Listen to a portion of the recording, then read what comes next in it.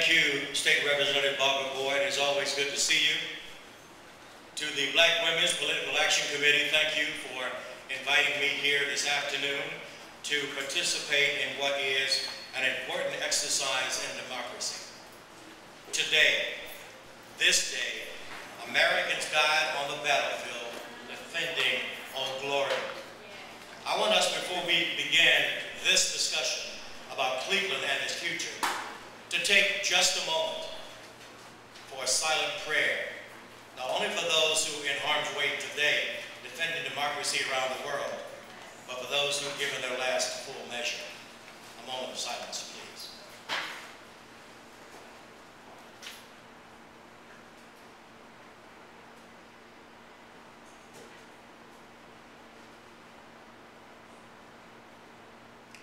Thank you all very much.